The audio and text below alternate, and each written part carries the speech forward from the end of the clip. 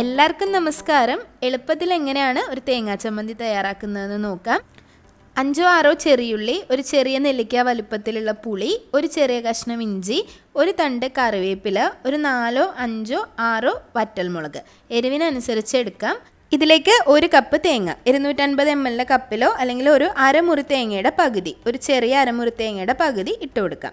ഞാനിവിടെ എടുത്തിട്ടുള്ളത് മാങ്ങ ഇഞ്ചിയാണ്. മാങ്ങ ഇഞ്ചി ആണെങ്കിൽ ചെറിയൊരു പച്ചമാങ്ങയുടെ മണം കൂടി ഉണ്ടാവും. സാധാരണ ഇഞ്ചി ആണെങ്കിൽ ഇതിൻ്റെ പകുതി എടുത്താൽ മതി.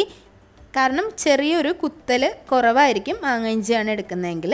എല്ലാ ഇൻഗ്രീഡിയൻസും മിക്സിയുടെ ചെറിയ ജാറിലേക്ക് ഇട്ട് കൊടുക്കുക.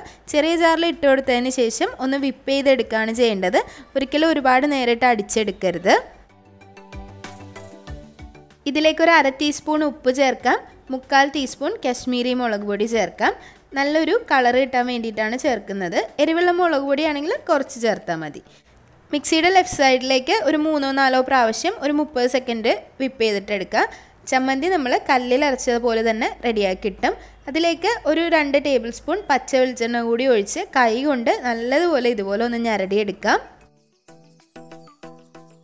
അമ്മിക്കല്ലൊന്നും ഇല്ലാത്തവർക്കും നല്ലതുപോലെ ടേസ്റ്റി ആയിട്ടുള്ള ചമ്മന്തി ഇതുപോലെ ഉണ്ടാക്കിയെടുക്കാം. മിക്സിയിൽ തന്നെയാണ് ഉണ്ടാക്കുന്നതെങ്കിലും ആ ഒരു ടേസ്റ്റ് വ്യത്യാസമൊന്നും അറിയില്ല. അപ്പോൾ എല്ലാവരും ട്രൈ ചെയ്ത് നോക്കുക. ട്രൈ ചെയ്ത് നോക്കിയിട്ട് അഭിപ്രായങ്ങളൊക്കെ കമൻറ്റ് ബോക്സിൽ അറിയിക്കുക. നല്ല ചൂടുള്ള ചോറിനൊപ്പം ഈ ഒരു ചമ്മന്തി നല്ലൊരു കോമ്പിനേഷനാണ്. നല്ല വിളഞ്ഞ് മൂത്ത തേങ്ങ എടുക്കുകയാണെങ്കിൽ ചമ്മന്തിക്ക് ഒന്നുകൂടി ടേസ്റ്റ് കൂടും.